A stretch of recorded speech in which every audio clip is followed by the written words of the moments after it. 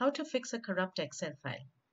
Excel files could get corrupted maybe because of improper transfer when it's being sent to you, or sometimes if you're working on a workbook and the power suddenly goes off, or you lose your laptop loses battery charge, the file doesn't get saved properly and it could get corrupted. When you're trying to open a corrupt file, Excel file, you will get a warning stating that the file is corrupt and Excel will not open it.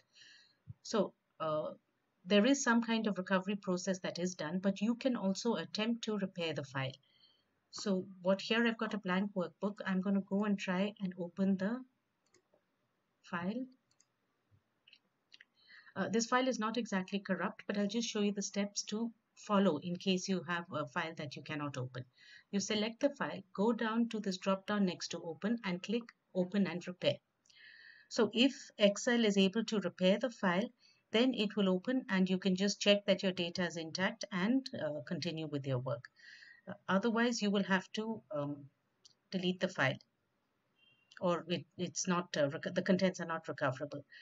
But it is always a good practice to maintain backups of your files, especially if you're working with very critical information and complex data sheets.